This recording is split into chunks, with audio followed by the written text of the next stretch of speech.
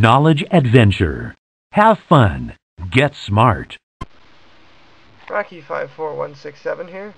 First off, I tried to originally shoot this using Hypercam and this microphone to record my voice, but unfortunately Hypercam, when I imported it to Sony Vegas, when the video was shortened by 2 minutes and went faster, but the audio was kept at the original length. So this was the best way I could shoot the video.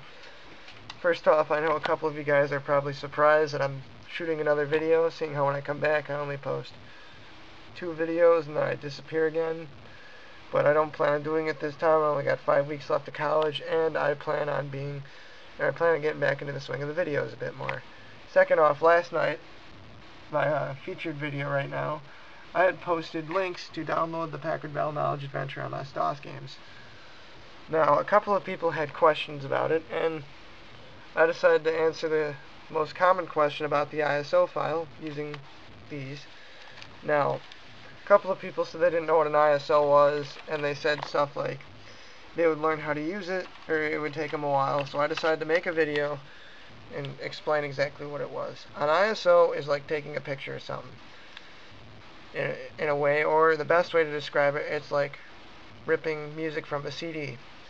When you rip music using iTunes, it goes to your computer, and then you can burn that onto another disc. Now what I did was I ripped the contents of this disc and I made an image of it like taking a picture.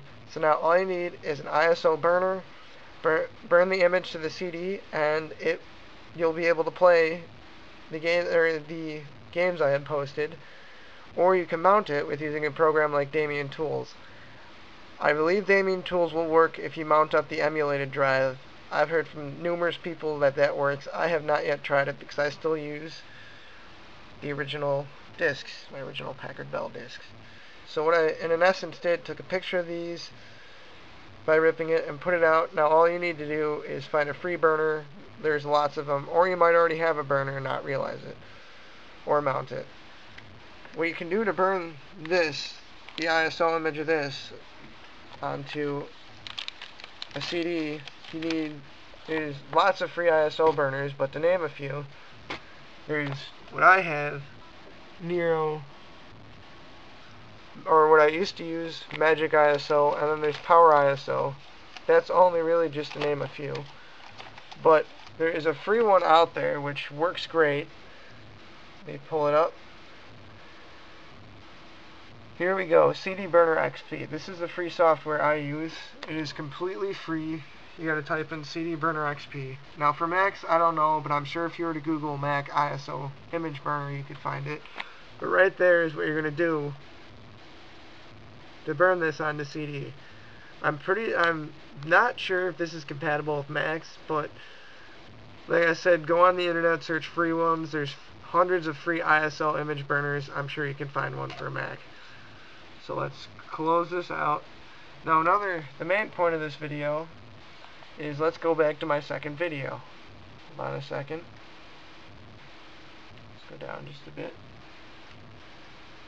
Should have been a bit more prepared. I'm sorry about that. Go through all my videos until we get to them.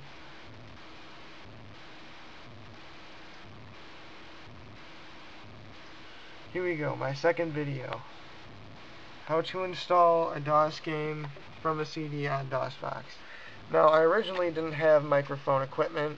This camera acted up a couple of years ago on my old computer because my old computer didn't have enough memory.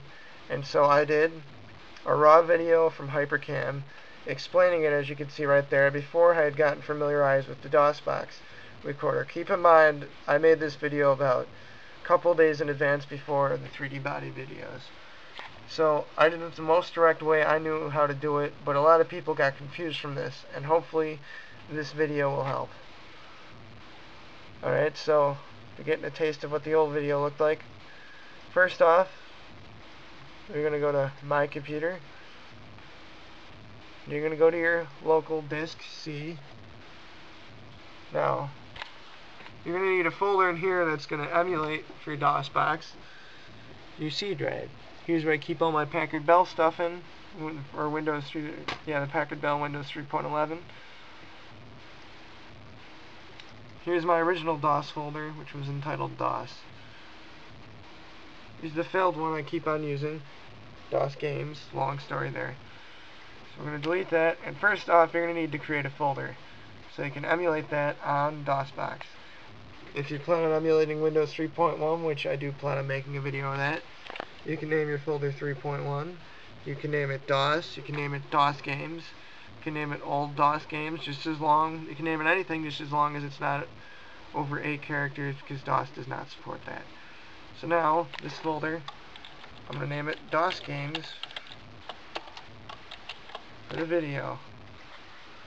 And there you go. This is going to be your emulated C drive on DOSBox. So now that we got that done, let's go to DOSBox itself.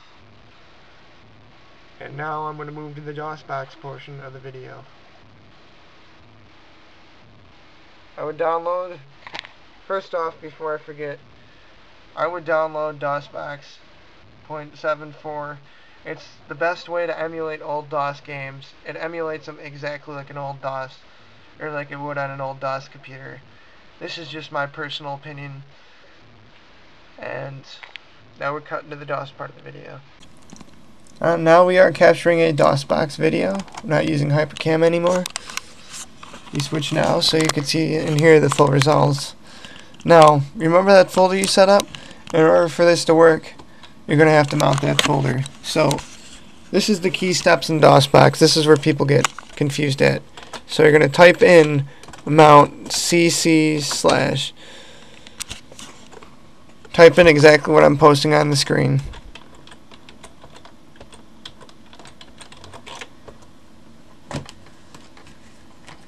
Sorry about that. It's my stupid cell phone.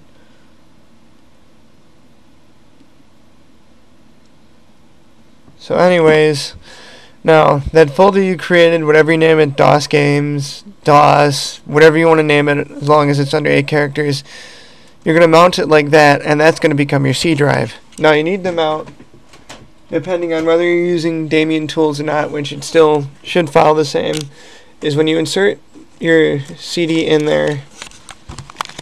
The reason why I said Damien tools is because some people could be coming directly from the other video with the ISO, not burning it, or if you actually still have an original copy of your game, well, then you're going to put it in the CD-ROM drive. And now you're going to mount that CD-ROM drive is mount dd/-t CD-ROM. That's what you do to mount the CD-ROM drive. Now, I've been told that Damien tools will work with DOSBox mounting wise, but I've always burned my ISOs onto CDs, and right now we're actually using one of my original discs, 3D Body Adventure. Now the next step is to install. Now that we have these two things successfully installed, the next step is going to be to install the games. You have your C drive mounted, and you have your D drive mounted. Here's where I used to run into problems at. So you're going to type in d/run, then you're going to type in, now this will vary between any game. It could be either install or setup, or it could be another weird file name, but mostly they are install or setup. And when I mean another weird file game is these games have installed and ww or something like that. So in this case, it's install. And here is the Knowledge Adventure CD install program. Now most DOS games will come up to a screen like this. And now there's an about. That's basically like a manual of what the game's going to be, or install the game. Well, we want to install the game. So now it's going to take you to a blank screen. Here it says 3D Body Adventure, and it'll tell you where it's going to install at. And right there it's already got your C drive mounted instead of your Z drive. Now where I used to run into problems at was I would mount the CD-ROM drive, but I would not mount the folder drive because I had been misunderstanding a step, and that's where a lot of people get confused on DOSBox. So as long as it says C and whatever the name of the game is you're good. You push enter, and now you have to wait while install copies the files to your hard disk. There we go, installation complete.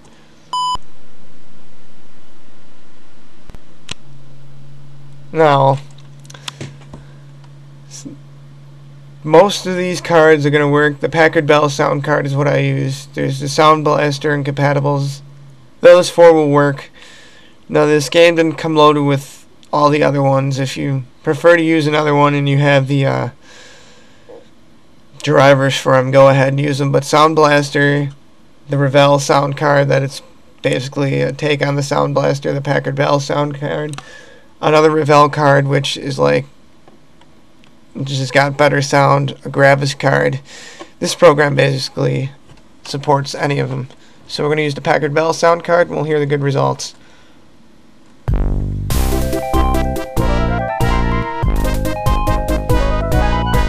Problem with this is that you're going to hear it. Well, you're going to, I'll explain after. Knowledge adventure. Have fun. Get smart.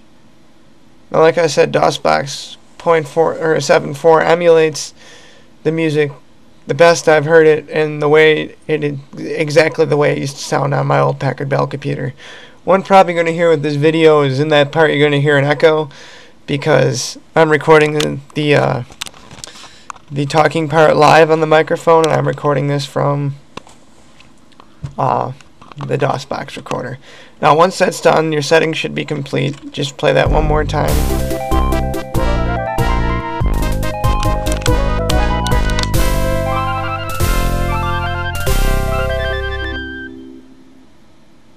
And then the digital ISO. Knowledge adventure. Have fun. Get smart. Now, like I said, DOSBox emulates them all, so you could save settings and exit. Now it's going to, please wait, now saving sound and music configuration. Now, back in the day of DOS computers, I think I read somewhere that when Windows 3.0 came out, keep in mind I was born a year after that, biggest back then when Windows 3.0 first came out was 30 megabytes. I could be wrong. So back then, 6.6 megabytes was a lot. Now, our Packard Bell, the one that my uncle had purchased in 1995, was 2 gigabytes. So back then, 6.6 megabytes was a lot. But now, computers are about a terabyte. So I don't think it's going to hurt to install the full effects, because your computer should be able to support it. Actually, DOSBox will be able to support it. Now, setup is complete. You'll mostly get these when you install any type of DOS game. Now, if you want to read the about, just showing what it looks like. I doubt any of you want to read that now. Quit. Now, you'll notice that DOSBox has your 3D Body Adventure folder already there. So, if you want, you can go straight to the game. Knowledge Adventure Interactive Book Engine version 4.1, copyright 1993. And it was a success.